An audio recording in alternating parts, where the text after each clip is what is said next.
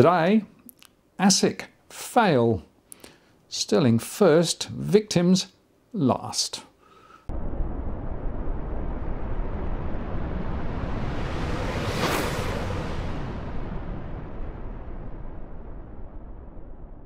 Hello again, it's Martin North from Digital Finance Analytics, one of those posts covering finance and property news with a distinctively Australian flavour. Today, I'm joined by Robbie Barwick from the Citizens Party. Hi, Robbie. Hi, Martin. Well, here we are again, and we're going to grumble about regulation again, regulation that's frankly gone off the rails. Yeah, we are, but we also have one of those windows of opportunity where we might be able to do something about it. So what I'd like to do is play a video that our organisation has produced about a story that we've been following for a while now. It relates to a financial scandal that's largely in Western Australia, but there's victims all around Australia, called Sterling First, the collapse of Sterling First in 2019. So let's just play it. People can see the story and then we can take up the discussion. Okay, here we go. Over 100 elderly victims of the Sterling First scam are another demonstration of the financial corruption which Australia must clean out. I'm Robert Barwick of the Citizens Party.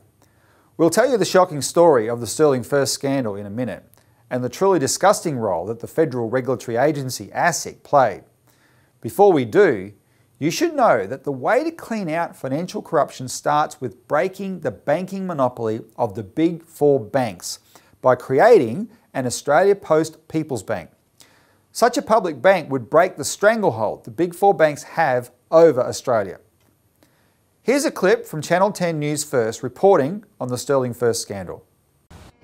A kick in the guts for these retirees. Their life savings lost in the failed Sterling First scheme.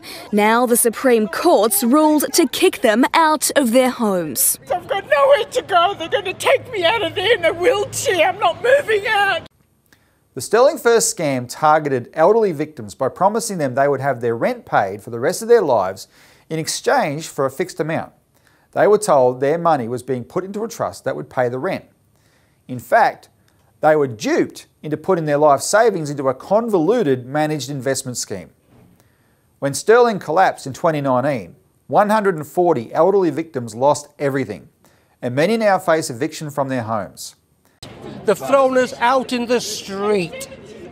70, 60, 70, 80, nearly 90-year-old people out in the street. Beryl and her husband Ray are two of those victims. Before they signed the agreement, Beryl called the Australian Securities and Investments Commission and asked if there were any red flags about Sterling. ASIC is the government agency responsible for protecting people against such fraud. Beryl was told ASIC had no concerns about Sterling. But ASIC knew that wasn't true. In fact, the founder of Sterling First was Ray Jones, who was discharged from bankruptcy in 2015. Ray Jones had been involved in other financial scandals in which mum and dad investors lost millions. The Financial Review reported in 1991 that, quote, investors had little indication they were investing in the rickety corporate empire of Mr. Ray Jones, end quote. Investors lost $30 million. Did ASIC know about Ray Jones? Of course they did. Another key figure in Sterling First is Simon Bell, one of their directors. Simon Bell was a key figure in the disastrous property development Ponzi scheme West Point, which collapsed into receivership in 2006 with total losses of $388 million, of which less than half was recovered for investors. Take a look at this screenshot from the ASIC website. Did ASIC know about West Point? Obviously they did. ASIC received complaints about Sterling starting in 2015, according to the founder of the Banking and Finance Consumers Support Association and advocate for Sterling victims, Denise Brayley. ASIC finally moved against Sterling First in September 2017 to stop them from selling more of their snake oil. Incredibly, however, ASIC allowed Sterling to set up a new shell called Silverlink. The new company raised another $8 million from unsuspecting victims until it was finally shut down. These elderly victims deserve to be compensated for ASIC's negligence. What we've related here is the tip of the iceberg. There is the smell of corruption all over this affair. Why was this allowed to happen? And why haven't the government and ASIC not done anything about it? How high up does this scandal go? We demand a Senate inquiry into ASIC and the Sterling First affair. It's the first step in creating a whole new atmosphere in Canberra. It's time to have real regulations and honest regulators. But we also need to restructure the financial system itself. By establishing a Commonwealth Postal Savings Bank, we force the Big Four to compete, thereby breaking their monopoly. The mere presence of a public banking alternative will support the regulatory health of the financial system. The CPSB would invest in the real economy rather than speculative bubbles. It will begin to fence off a part of the financial system that is safe, where everyday people will be protected from financial predators. Please sign our petition calling for a National Australia Post Bank. No one should have to suffer the agony of seeing their life savings disappear and be thrown out into the street when the regulatory agencies could have easily prevented it. Please sign our petition and spread the word about it.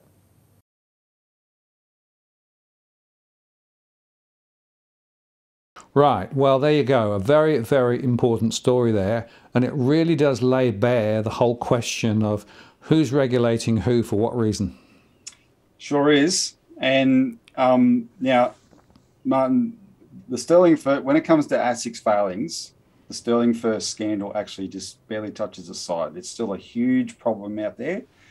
This is a particularly affecting scandal, though, because, you know, there's all these 140 odd elderly victims. They don't have an opportunity to start again, and it really is terrible that they're just being handballed around, buck passed between different government agencies like ASIC, AFCA, the what do they call it, the compensation scheme of last resort, etc. But nothing is being done to address the fact that ASIC failed so badly. And just because I know it'll come up, I want to address this question of caveat emptor. You know, let the buyer beware, because, you know, you could pick apart any given transaction that these individual retirees entered into and say, oh, why did they sign that paperwork, et cetera, et cetera. But I've talked to enough of them now to know that they had these smooth salesmen over there that had perfected the art of targeting elderly people, right? And if you're that kind of person, you know, and you're good at your sales, you develop techniques. You know how you can persuade people to do things that maybe they otherwise wouldn't do, and so you can say that's foolish, but nobody walks around with a Pitt Street lawyer in their pocket to double check everything they do. That's not the real world. And the real world is that there are people out there who do take advantage of unsophisticated sections of the community, and we're supposed to have a tough cop on the beat. And the video shows the tough cop knew who these people were, knew who these directors were. And when they were asked if there were any red flags, they denied it. And then, you know, there's more. The WA government raised complaints that ASIC ignored, etc. Right? So we've got a situation here, and it comes down to this. It's a clear-cut case where the government failed these people. They don't have the opportunity to start again. So something's got to be done, or else they're all going to be out on the street. Why won't the government own up to its own failings, its own agency's failings, and act on it? For a simple reason, because you can't just act on it without having to overhaul the agency that failed. You can't just say, oh, we'll give them a bit of compensation. You know, that's not going to fly in anyone's universe. And they don't want to overhaul the agency. ASIC is deliberately kept weak and ineffective. And why? Not because Josh Frydenberg and Scott Morrison may have some connection to these Sterling First directors, because that's what benefits the big boys, the big four banks. They're the reason ASIC is kept weak and ineffective. And so to protect them, that's what our government does, protects the banks at all costs. They keep the regulator so weak and ineffective it can't do its basic policing job. And this has to be addressed. So what I'm going to ask people to do today, this is one of those calls where we've got a few more things to talk about, but I just want to flag it now and we'll give more details at the end. Next week, Parliament sits for the last time for about 6 weeks, and then it's only got 2 more sitting weeks in the year. We need to demand an inquiry, a Senate inquiry, and I say Senate because you and I have talked quite a bit in the last year or so about how the makeup of this Senate is actually fairly good in terms of the broad, especially with the crossbenchers, the broad commitment to actually trying to dig into some of this stuff, right? So this Senate needs to initiate an inquiry into ASIC, into the government's intentions following the Royal Commission. What are they doing to clean up the banking system? Into the things they've clearly done, and we'll list them in a minute, to undermine any real intention to clean up the banking system and the overall financial system. And Sterling First should be one of the terms of reference of that inquiry. And we need people to get on the phone and phone all your senators in your state this week, starting today, Monday. This is the last sitting. Full confession. We're recording this on a Saturday to put up on a Monday. So it's this week. Get on the phone. Call those guys and say, you've got to have an inquiry into ASIC and you've got to look at this Sterling First case. And then they can look at any other case as well, right? But it must be addressed. And you may find that, the crossbenchers will generally support it, et cetera. It comes down to what the Labor Party will do. And I think with what Frydenberg did this week, or this last week now, I think what Josh Frydenberg did, Martin, is actually going to make the Labor Party inclined to look at this, because he's released this statement of expectations, which, well, you've known banking and regulation longer than even I have. What do you think of it? Well, it's a remarkably weird document insofar that basically it is another step in the emasculation of ASIC, right? And if you go back a bit, right, after the Royal Commission, ASIC did actually find its mojo for a bit and started pushing into the things they should have been pushing into in terms of, banking conduct. They'd already, a decade ago, put in responsible lending obligations, which the banks hated. But since then, it's all come unscrambled. The Shipton affair, he got kicked out for various reasons. And the whole emphasis now from the government is we don't want too much regulation because we need to drive economic growth, et cetera, right? So, left, right and centre, ASIC is being crippled so that it can't do its job. It has no mandate to do its job. And of course, if you go back to responsible lending, they try to get that through. We actually helped to perhaps make that less likely in terms of the removal of responsible lending protections. But what they were trying to do was put it back onto APRA, because APRA is only interested in financial stability. It's got no interest in the protection of consumers or small businesses and the conduct. So what's happening is that note that came out from Frydenberg this last week, which basically has driven the strategy of ASIC over the next little while, is just more and more smokescreen, hardly any real focus on the things that are really critical. And frankly, it's being degraded and degraded. They're actually going to spend less, despite the fact they're going to have more people, they're going to spend less than they did last year. And at the end of the day, the critical protections that need to be there because of the unequal relationship between our big financial organisations and individuals and small businesses are just being eroded. And it's all down to, spurious claims about economic recovery and responding to COVID, so they wrap it in all of this stuff again. But fundamentally, the regulatory protections that are required in the system here to protect Australians is being degraded, and it's by political design. Well, I've got an analogy for you. When they have the AFL grand final and probably the rugby league one as well, there's a ring of cops inside the fence, between the fence and the boundary line.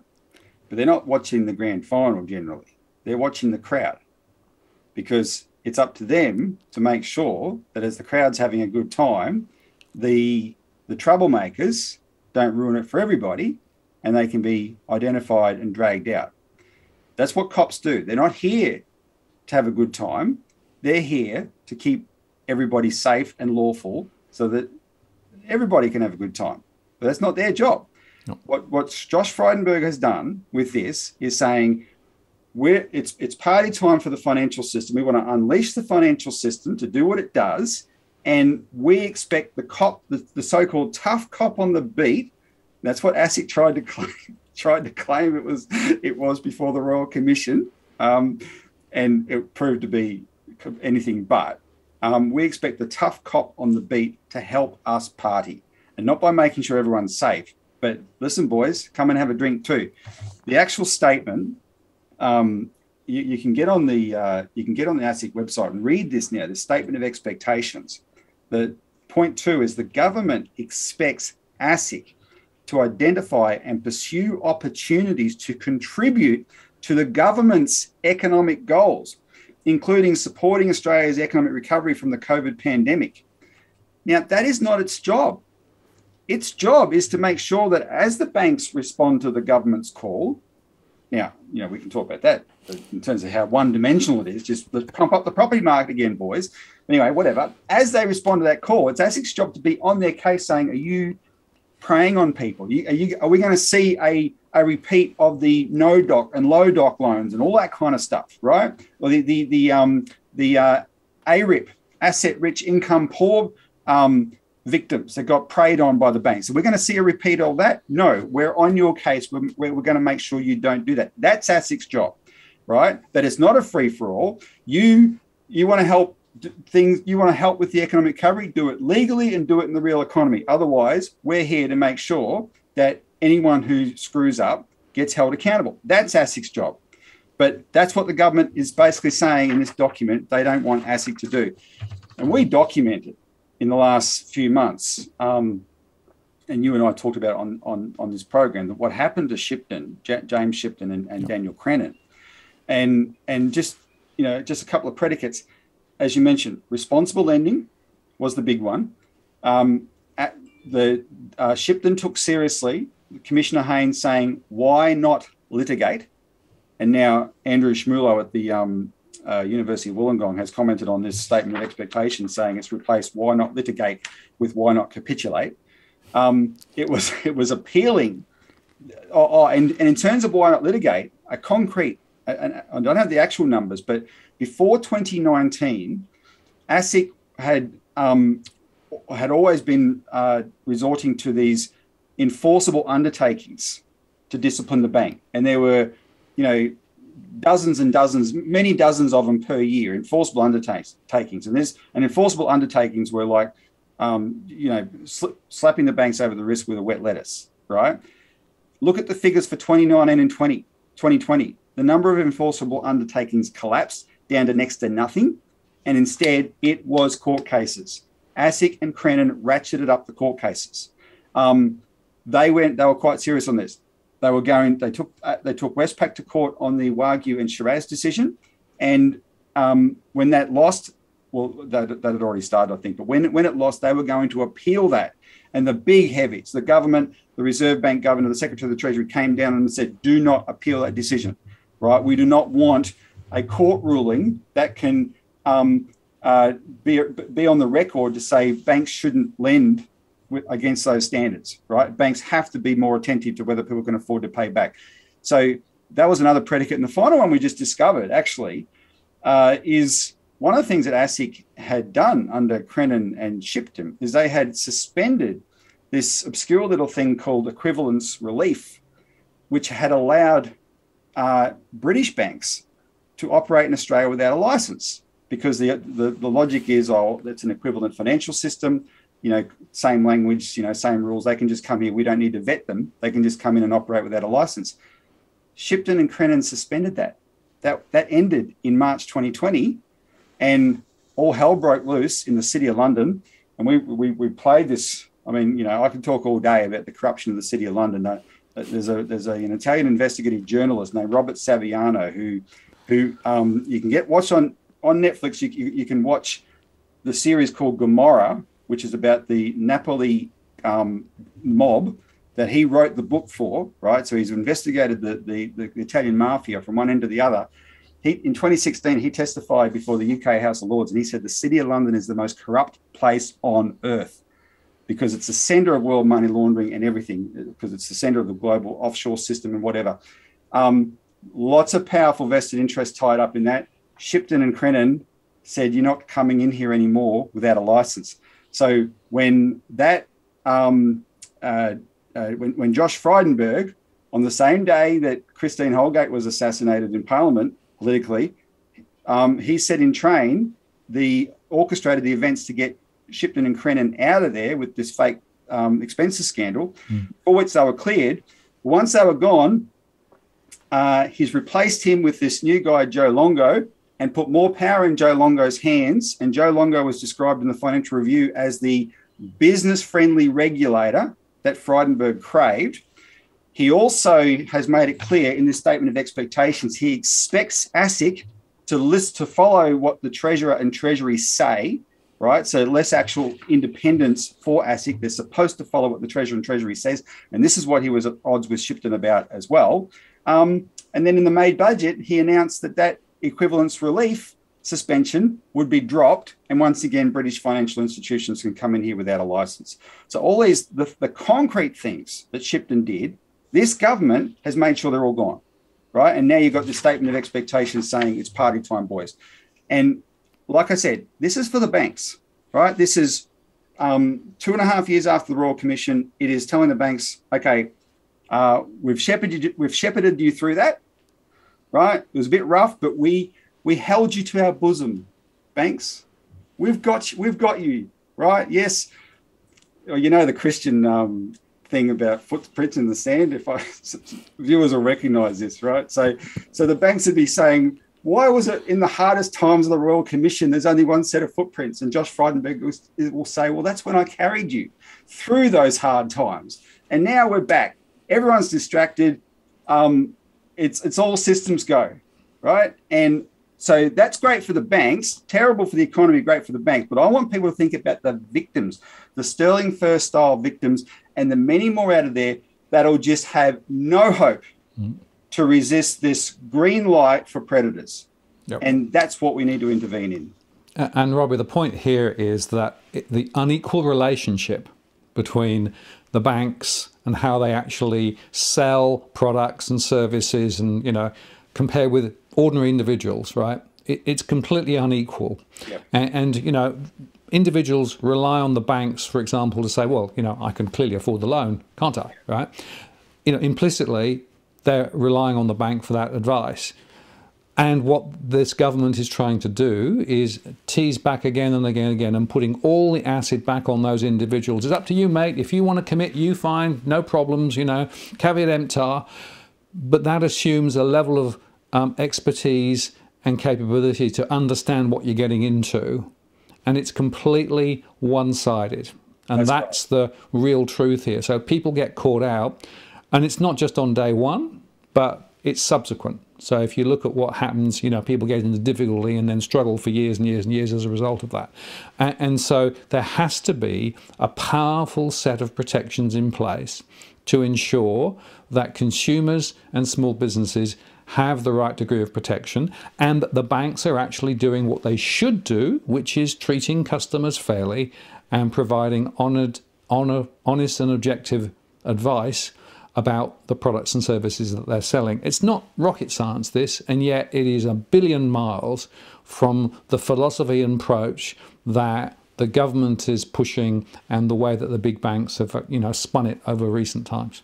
Yeah, no, for sure. And can I look, there's plenty of people who have done very silly things and got themselves into very silly things. But, you know, we're talking about the kind... was this a get-rich-quick scheme the Sterling First victims got into? No. It was a secure retirement, a secure place to live in their retirement scheme. Nope. That's all. Nope. They weren't buying mansions, right? They weren't attracted. I mean, Beryl, that lady in the video, when I interviewed her on our show, she worked at a top Australian company, and just before she retired, they offered shares to their employees. And this is a pretty safe Australian company. She refused those shares because the last thing she ever wanted to be was an investor, right? But this was, okay, this can be an affordable way to retire. That's all we want to get into. We just put up an article in our latest magazine, and it's on our website. We can link to about a great guy just south of you there, Martin, Wayne Ditchburn. And Wayne is the salt of the earth. He's as everyday Aussie as it gets, and he was done over badly by his bank. You know, we can't name the bank for legal reasons, but he was done over badly by it, and all he wanted to do was buy a house, right? But the purpose of that story is he's one of those very, very few people that's so tenacious and was so driven by righteous anger at what was done to him that he just kept at it for year after year after year until finally his tenacity resulted in a burst of really good luck.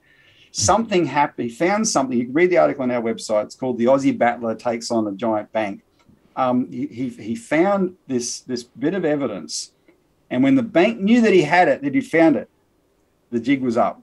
And then the bank came clean and gave him the settlement. But the hoops he had to go through to get to that is the exception that proves the rule. Little old grandmas can't do what this great guy Wayne Ditchburn did, right? And you cannot have a system that just says no, for the sake of not interfering with what the banks want to do. We're going to have deliberately weak regulation and never hold it accountable for all the other victims that are caused as a result of that, right? And that's what this inquiry call is so important for. I just want to emphasise the point we make in the video as well. You know, as you know, we're in a campaign for public banks and especially a postal bank. How does it relate to this? It relates to it because it's the banks that dictate to the government, right? The government doesn't do this out of the goodness of its heart for the banks because it doesn't have any goodness in its heart. It's captured by the banks. They're the most powerful lobby in Australia. We have to break the power of that monopoly. And there's lots of little banks that have started up and they either fall by the way, or if they're successful, one of the big banks will gobble them up. It's not enough. The only entity that can break the power of this big four monopoly in Australia is the government itself. A public bank operating through the post offices it will attract a lot of customers, right? And then suddenly the banks will know, hang on, it's competition at the retail level again, guys, and we can't just ignore having a pile of bodies in our wake and think, well, doesn't matter because they've got nowhere else to go that's going to be any different, right? We're going to lose customers if we don't lift our game. So apart from good regulation, that's going to be so important, actually breaking their power. But we still need to clean up this ASIC, and we still need to make sure that, and there's lots of other victims besides Sterling First, but make sure those victims have their concerns addressed, right? And then in the case of the Sterling First victims, like I said, they cannot start again. They must be compensated. The government should pony up the $18 million that it let this Sterling First steal from them, essentially take from them, and then lose it all in 2019 because of ASIC's failings. They must do that and let them stay in their homes. And the government $18 million. Compare that to the amount of money that's been bandied around by the Reserve Bank for the banks in the last few years. What are we up to? $200 billion, and that's on top of the $340 billion bailout fund, the committed liquidity facility that was already there. Yep. Right. Don't give me this rubbish that we can't address some of these acute problems, and that's what we need to do. Absolutely, and don't mention the $3 billion that was thrown at the construction sector last year through Home Builder, right? I mean, there's loads of money out there for the favoured few, but not for the real things. And I want to make two quick points. The first is that the various legal proceedings that ASIC took, right, ended up in some cases winning, but even then, the amount of money that the banks had to pay out were very, very low. So it was just the cost of doing business. It didn't hurt them at all, right? Until we get regulation that actually holds individuals in those organisations accountable and they are personally liable for the stuff that goes on, that's Not going to happen. The second otherwise, point, it's the shareholders that are paying. It's not even the banks. Exactly. It's just the money goes around the circle. But the second point is this, Robbie.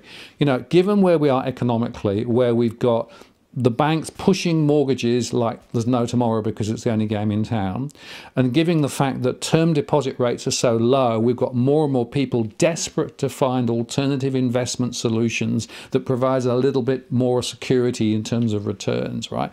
It's absolutely critical that the right protections are in place at this time. So rather than actually turning the volume down and saying, well, we know we've just got to lend for free and everything else simply because of the economic conditions. No, the economic conditions are such that the protections need to be stronger than ever to protect people through this part of the cycle. Because they're more desperate, you're right. And absolutely. Therefore they can be talked into crazier things. Yeah.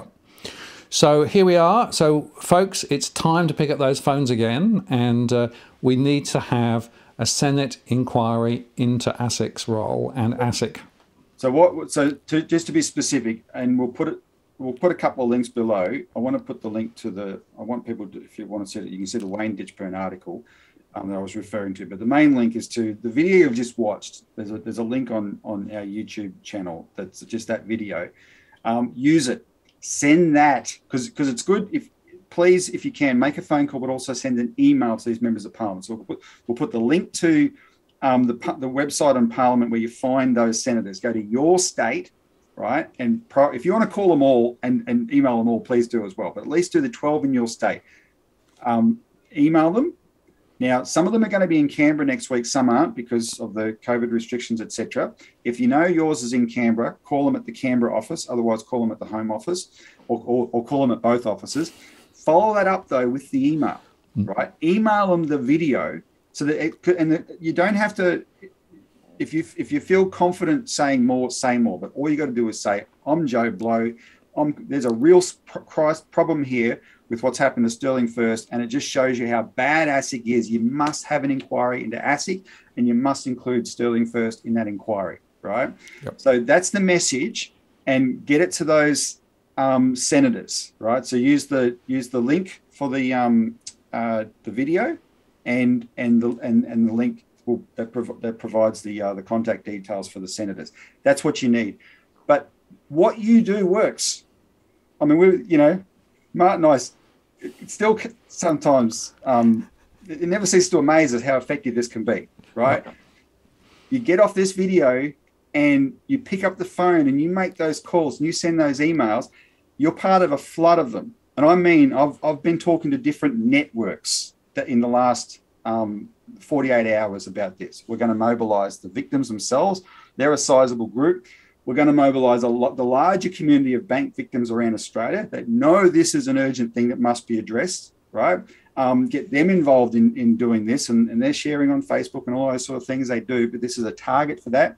We're going to mobilise our supporters all around Australia, and they're battle hardened in this regard, and they love picking up the phone and doing it. And next week is a window of opportunity, and the Martin North audience, digital finance analytics audience, is an exceptional part of this because what was it, in the middle of the Christine Holgate Australia first inquiry, was the flood of calls that came from this discussion between Martin and I on this channel on a Monday morning that tipped it over the edge, and it actually was, right? So, if you're focused enough, you can really affect change in politics. And yes, we're starting with an inquiry, but it's an inquiry in a context. You've got to appreciate they're trying to pretend the Royal Commission didn't happen, right? So if necessary, we have to replicate it again and again and again until it starts to happen. And it's going to come down to a lot of it to the Labor Party recognising that this is something they should be fighting on harder. If they want to be serious about being the alternative government, they need to be fighting on these things harder than they do. And that's going to come, they'll get the incentive from the phone calls they receive. Yes, Robbie. Well, thank you very much for your time today. We'll put all the links and things below. This is another opportunity to have a significant influence on, policy, but also the future economic direction of Australia. And that's something that we can be proud to be part of. So come on, folks, make those calls, send those emails. Let's do it again. Yep. Thanks, Martin. Thanks, viewers. Thank you. See ya. See ya.